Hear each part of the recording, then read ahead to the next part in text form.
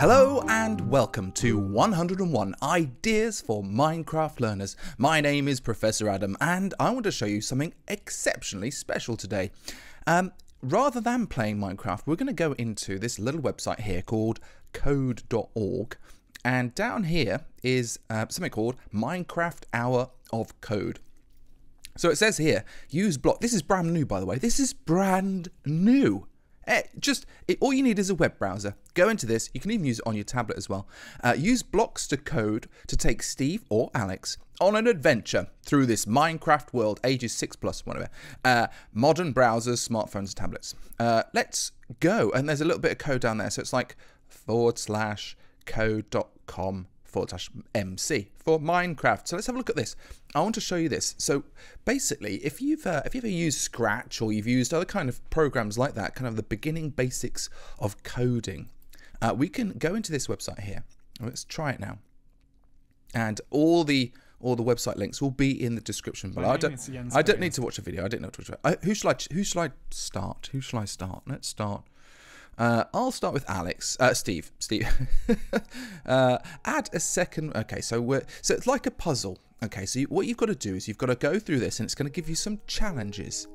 And while we complete the challenges, we'll learn how to code at the same time. It's going to be amazing.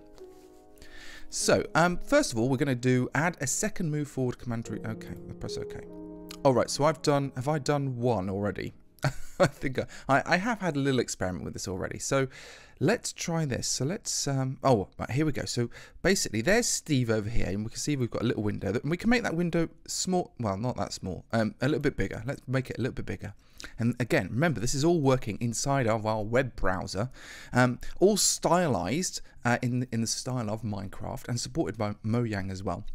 So it says here, oh, he's looking at us as well, and there's a little sheepy. So what have I got to do? I've got to get Steve to move towards the sheep. So when run, so over here it's a little bit like Scratch. If everybody's used Scratch before, you can kind of drag these things and snap them to each other. So I want him to move forward, and then he's at the sheep. Right, okay. That seems fair enough. And then I'm going to go down here and I'm going to press run. Big. Yeah. I've done it. And I do a little jumpy animation. You can hear a little tinkle as well. And it says puzzle 1 complete. Congratulations. You just wrote 2 lines of code. What? Show the code.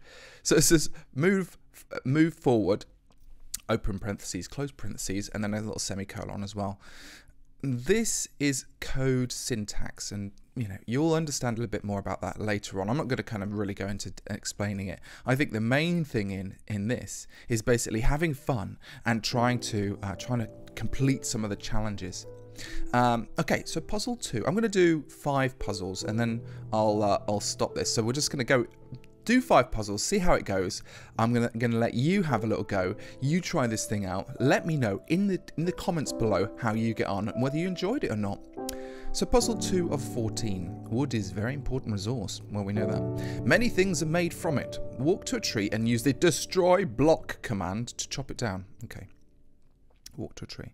So 1, 2, and then, okay, so we've got to go move forward 1, move forward 2, and then destroy block. Okay, so we're facing that way as well, so we'll just press run. Boom, boom, boom. And I got it. Hey! So as you can see over here, congratulations, you just wrote 3 lines of code. All time total, 5 lines of code. Okay, continue. So let's knock that off. So you can see it's just like when run, okay, so when I press run over here, move forward, then destroy block. It's as simple as that. Is it as simple as that? Yeah, I think so. How do I get to the next one? Do I press that? Here we go. Puzzle 3 of 14. Sheep shearing time. Use the shear command to gather wool from both sheep. Got it? Okay. Right, so I've got to move forward, shear that one. And then I've got to turn and then move forward 1 and then shear another one. Oh, I've got all my stuff there. Okay, so So now we know we've got the basics. We understand what we're doing. Now we've got it a little bit more advanced. But it's about sequential thinking. Okay, thinking in we're doing one thing, then another thing. May seem obvious, but you'll be surprised how sometimes funny you can get all the mistakes. So when run, move forward. Yeah, 1, and then 2, and then I need to shear, and then I need to turn right.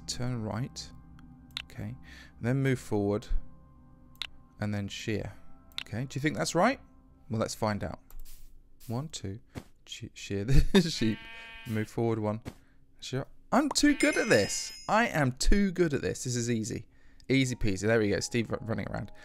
Puzzle 3 complete. Congratulations. You just wrote 6 lines of code. All time total 11 lines of code. So let's show the code. So again, you can kind of see there. This is kind of written in longhand, but obviously.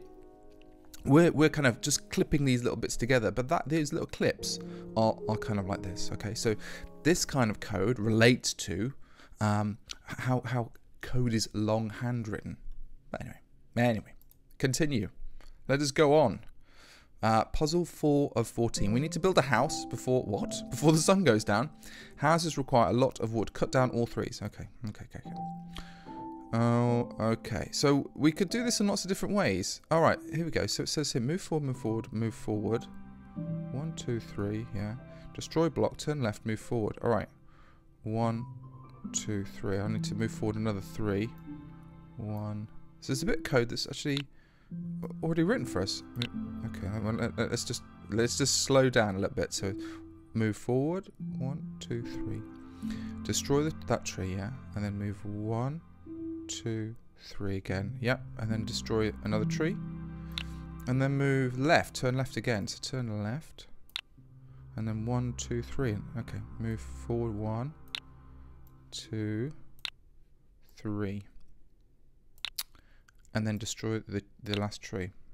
I think that's right. 1, 2, 3. Boop, boop, boop. Block of wood.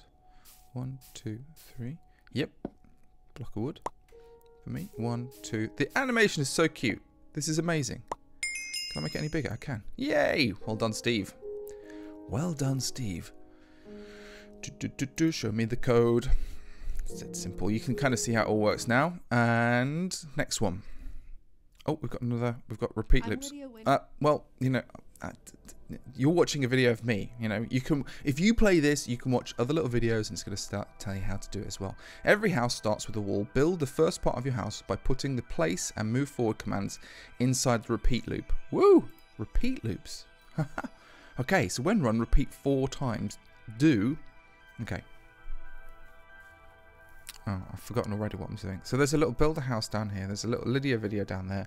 Every house starts with by putting down move forward commands inside the place and move forward. Oh, right. Okay, so we've got to go basically. We've got to place birch planks. Wow, what else can we do? Let's place oak planks. Yeah. And move forward. And then we don't have to repeat. We were kind of doing that kind of move forward. And we were clicking them all together, kind of putting them, move forward, move forward, move forward. Now what we can do is we could just put one of those things in and just ask it to repeat it 4 times or something like that. So I think that's going to do it. So I'm going to press run here. 1, 2, 3, 4. Amazing. Okay, so there we have it. We've started. Thank you very much. Let's show the code. I want to see what the code looks like. This looks really interesting. It looks kind of a little bit. So 4. Open parentheses var count equals 0. All right, so this is basically saying for a variable, which is the word count, equals 0. Okay, and then it says count is less than 4. Count plus plus. I'm not sure what any of this means. If you know what some of this means, is again, tell me about it in the description, in the comments below. Just talk a little bit about what all this means. There's a place block, open parentheses, and then planks oak, and then close parentheses, and that's also in little kind of hyphenated marks. I can't remember what they're called actually. It's speech marks, isn't it? And then look at all this kind of other stuff as well, and then move forward. So it says less than 4. And And there's a plus plus. So I wonder what that plus plus means as well. So if you know what any of this means, do let us know in the comments below. That'd be really cool. Did you like this puzzle? I'm going to heart that puzzle because I really liked it. And then I'm going to finish. I'm going to let you I'm not going to do all the kind of puzzles for you. You have to come in and have a go at kind of this stuff too. You don't have to, like me, you don't have to understand all what the code is doing. Okay, this is just for kind of curiosity and to kind of give you a kind of a clue about what the code can look like. Okay, but you don't really have to understand it if you don't want to. If you want to kind of find out a little bit more about it, then this is your chance. Okay, so it's giving you the options. Okay, and then there's no pressure whatsoever. I'm saying that because, you know, my goodness, I don't quite know what any of this stuff means. So I'm going to close that. It's going to open up another one, I think. I like number 5. And we'll see what happens next. Let's build a house. All right, so there's different selections, so easy, medium, or hard. So there's a whole variety of things like this. Looks dead exciting. So do have a go. Thank you very much for watching and listening, and I'll be back with more 101 ideas for Minecraft learners very shortly. Until then, bye.